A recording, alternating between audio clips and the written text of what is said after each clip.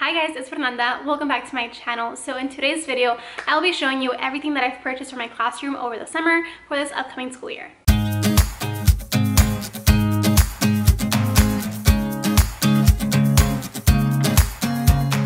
Okay, so I'm not gonna lie, I thought I had already filmed this video. I was already filming this video, and then when I finished, I realized that somewhere in between that time frame, my camera stopped recording. So I'm gonna go ahead and try again. So far I've purchased things from Target, Amazon, and Michaels, so I'm going to be showing you all of that, and let's get into it. So let's start with fun things first. So this is something I'm really excited about, and it's this cute pillow. This is from Target, and it just says, "Be awesome today." I am moving into a new classroom, still same grade level, but because it's a bigger classroom, I have more space and a lot more empty space that I feel needs a little extra. That's why I've purchased most of these things. With this being one of them, this is gonna be sitting in my library area. I also purchased this pencil pillow. I thought about personalizing this pillow, but I think I'm just gonna leave it as is. And then I also got something from Hobby Lobby, which I forgot to mention. It's another pillow. This one's pretty plain, but it has cute little tassels on the side. And I plan on personalizing this pillow with my crickets. So if you guys want to see a video on how I do that, let me know in the comments below. So I just wanted to have like a cute little saying in the front. All right, so moving right along to Michael's stuff, I bought this pencil party pack. So these are all colored pencils, which I did not realize when I bought them. I thought they were all gonna be just regular pencils, but I bought these so I can give out to students on their birthday. I still have a lot of like fun pencils in my classroom, so I can definitely swap out the colored pencils for regular pencils. They're more usable. I also bought this huge roll of bulletin board border, and it's just in white. It's like the crinkle one, so I'm not really sure how I feel about it, but I did want just an easy bulletin board border. I do have a bulletin board border template on TPT that I used a lot last year and the year before that.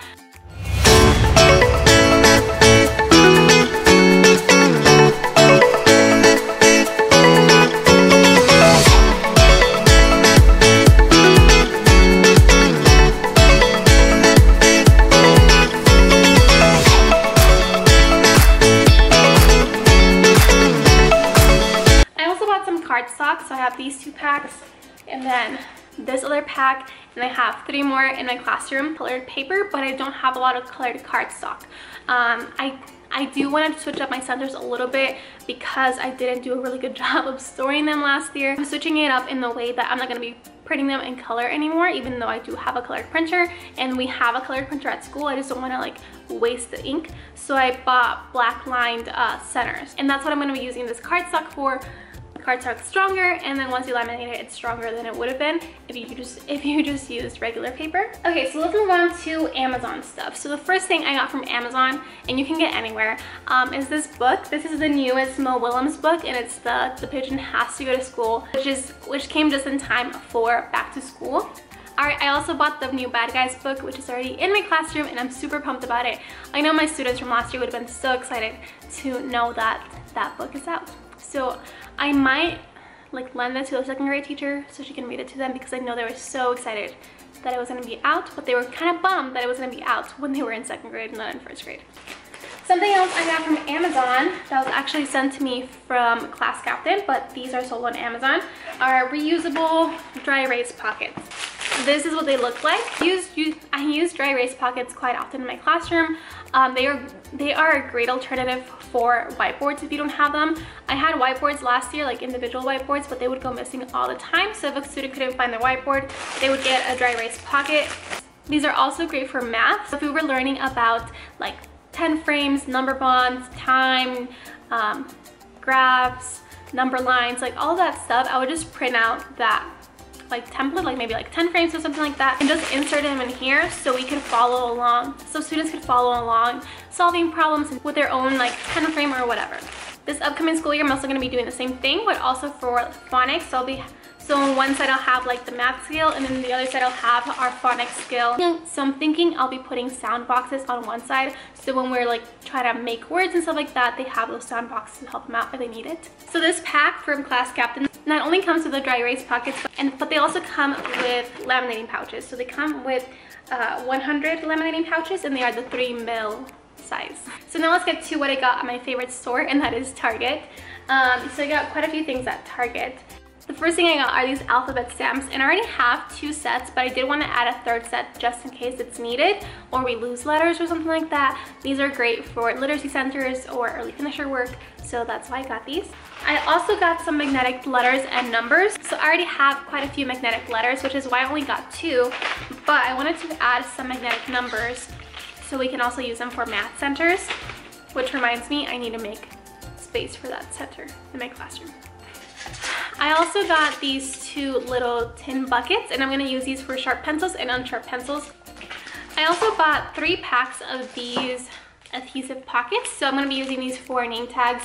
I'll just be putting one of these in each table, and when it comes time to changing the seating chart, it'll be easy because you can just slide out the name tag instead of ripping out the whole tape like it used to be before. It'll be easier, hopefully. I also bought the thinner ones. I don't know if you know what I'm talking about, but they're basically half this size, and I bought those at Michael's. So Michael's also carries these, and I bought those to use on cubbies so I can put the names on cubbies like that. I also bought these little tins. So these are metal hanging bins, and they have the hooks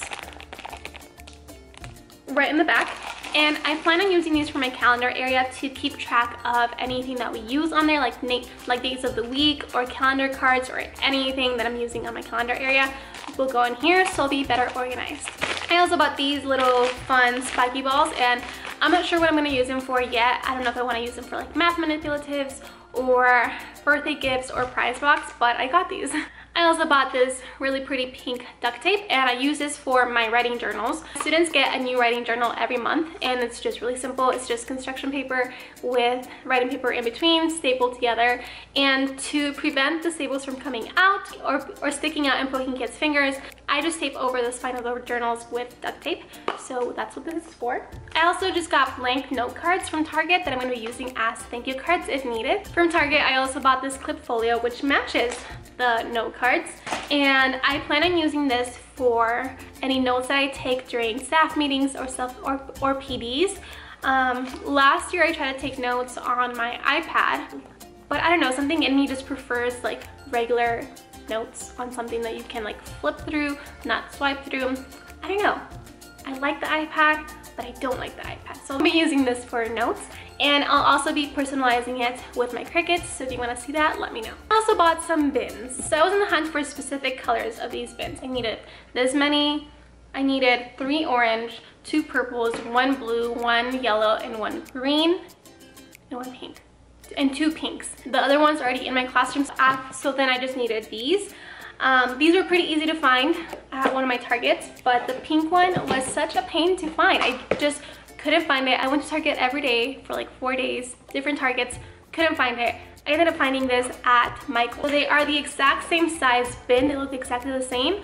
I just know that the pink from Michael's looks different from the pink from Target. The Michael's one is a little bit brighter as opposed to the Target one is a little more like dark. So that's the difference in color. Size is the same thing. Price is different. This one was a little bit over $4 as opposed to the Target ones that are $3. But at least I have the bins that I need. I also bought these little shelves that I'm going to be putting on top of my desk to kind of decorate that area and personalize it a little bit more, because at the moment it's just a gray wall. So that's why I bought these. I'll probably be putting them on the wall like this, and then putting like fake plants on there or something, and maybe a few picture frames around it. I don't know, we'll see. The last thing I bought from Target is this, I don't know, like this dry erase poster. So it's just like a loose leaf paper. So I got this because I remembered that when I was student teaching in 1st grade, my mentor teacher eventually, like towards the end of the school year, would have her students use loose leaf paper to get ready for 2nd grade, because that's what they used in 2nd grade at that school. So I bought this because they might want to do that, and if I do, I can let them know like where the margins go, where to put their names and stuff like that. So that's why I got it, and it was only $1. And then I also got these from Michael's that I forgot to show you. These are just for birthdays, again, just a little something. I'm actually waiting on a couple of orders from Amazon. One of them are just hooks that I'm going to be using to kind of revamp the backpack hook situation that I don't have. So like I mentioned, I do have a new classroom this school year, but there are no backpack hooks. This classroom is relatively new. I think it's not even a year old. And I know the teacher before me used like some of her own shelves as backpack storage, so that's not there anymore. Luckily, I did find like an incomplete backpack hook thing in my school that I'm going to be using, but it's missing a ton of hooks, and I don't think there's enough holes for the entire class. My class will cap out at 25 and there's only like 18 holes. So I bought these hooks that are 2-in-1 basically, that I'm going to be using for my backpack hooks. And the last thing I can think of that I bought for my classroom for this school year is bulletin board paper. So I bought 2 rolls. I bought this black one and this Shiplap one. I bought the Shiplap one in hopes of using it on a wall as an accent wall because it looks pretty, but unfortunately I don't know if I'll be able to make that happen because the wall that I wanted to use it on is incredibly textured and it's all concrete, so it won't stay on. But I might use it to revamp the teacher's lounge or something. The black one I've been using to create bulletin boards. So for example, that's where I've been using it for my calendar area, and for my math wall and my sounds wall. So it looks cool. All right, so that is everything that I've purchased for my classroom so far. If I make any other purchases, that I'll either update you here or I'll update you on Instagram. But yeah, that is it. I hope you guys enjoyed this video, and if you did, please give this video a thumbs up. Don't forget to subscribe if you haven't already, and I will see you guys in my next video.